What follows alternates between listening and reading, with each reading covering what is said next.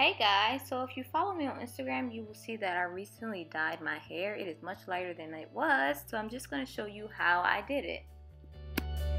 So I'm starting off with the L'Oreal Quick Blue Extra Strength Bleach Packet, and I did get two because I have a lot of hair and I'm doing my entire head. I probably could have gone with three, but then I'm just going to put those two packages into this plastic bowl with the mixing, I don't even know what that's called, fork. We're going to call it a fork. And then I have my toners that I'm going to be using. I did get this Silver Shimmery Lights shampoo, and I have 30 and 20 developers. So those are all the products that I'm going to be using. Here is a quick view of my hair, kind of brassy, really honey blonde, not a real blonde as I jokingly say, but you can see that I have a lot of new growth that is like really close to black, dark brown, and I'm just going to go in there and clean it up. I can't wait to be a real blonde. So now it's time to mix the 30 developer and the blue packets until you have a creamy consistency. I probably could have gone with 3 of the quick blue packages because I did feel like I didn't have enough.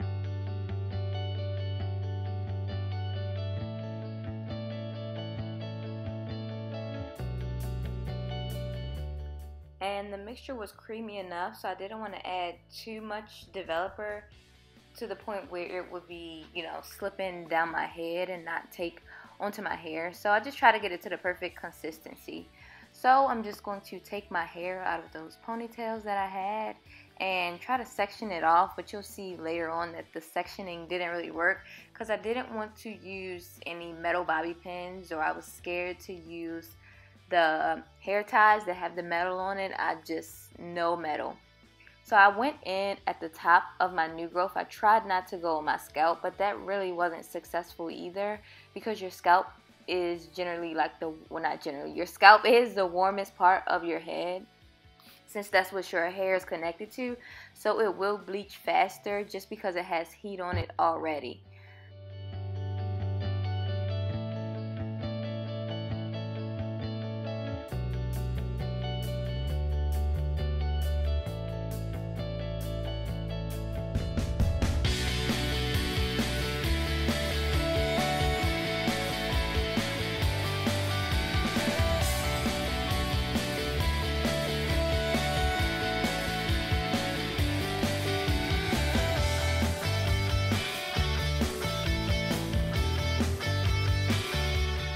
So just painting that bleach on to the hair that is the darkest first, of course, so that it could start to lighten up before everything else.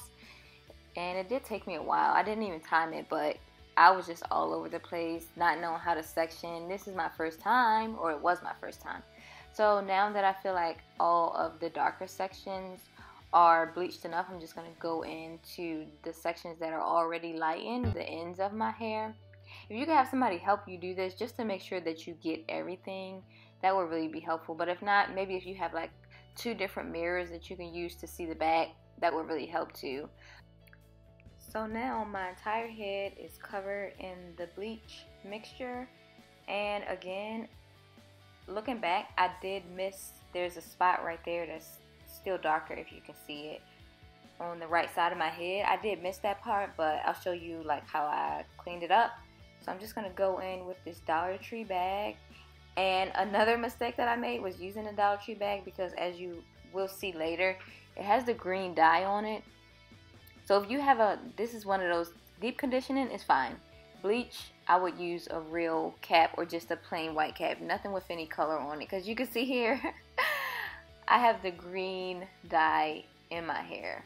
Child, a disaster. But I will say that I do like the lightened hair. I loved my hair.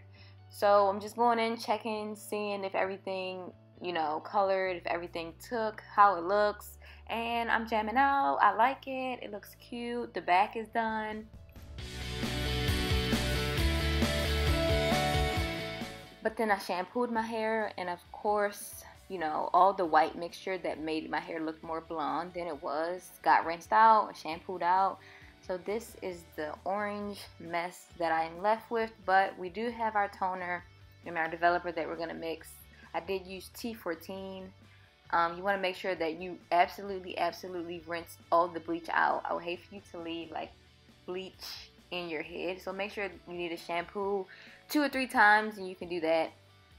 I'm just going to go in with some more shampoo, like I said, to get any more residue, any more bleach, any more of the products that we used earlier out of my hair.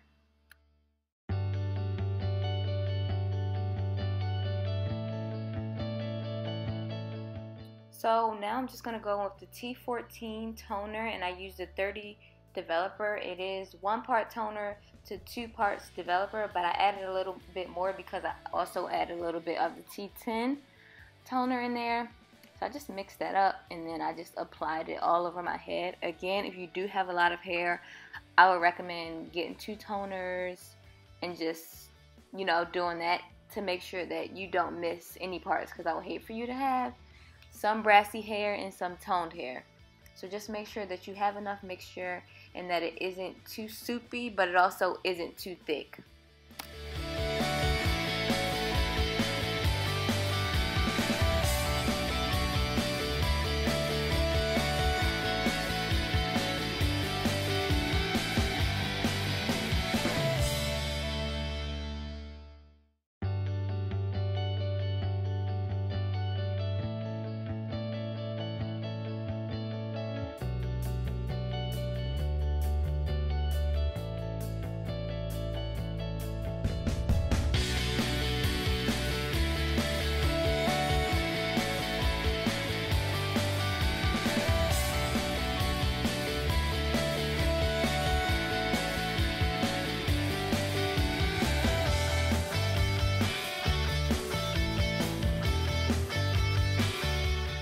So I applied that all over my head, going in at the roots first, and then I did the bottoms of my hair. I also twisted it up and let it sit. You do want to watch and make sure that your hair is toning at the rate that you expected it to, because you don't want to overtone. And if you do, you know, I have seen people use lemon juice to fix that, but going back to the trick that I told you all about, since I missed a spot with the bleach in the back, if you use toner on it, it will lighten your hair just a tad bit. It won't bleach it, of course, because it's not bleach, but it will lighten it. So that's how I was able to kind of remedy the fact that I missed some parts in the back and they're a little darker. But other than that, like I said, you want to make sure that you are watching your hair to ensure that it doesn't turn gray or any of those other funky colors like purple. Of course, the mixture will make it look like it's toning a little bit faster, but time it if you need to, do some test strands, and you should be fine.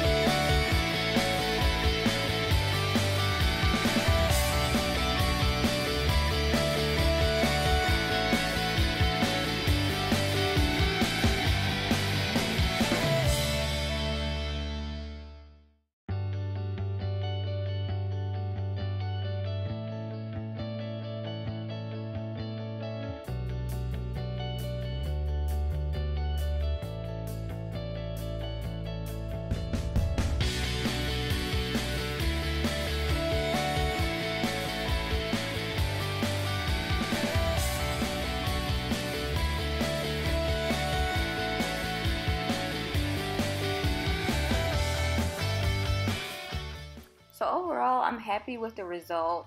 I feel like the toner made it a little bit darker or more ashy than I wanted it, but I still realize that it's a lot lighter than it has been in the past. So stay tuned to see what I do next and let me know how it goes for you all. Bye!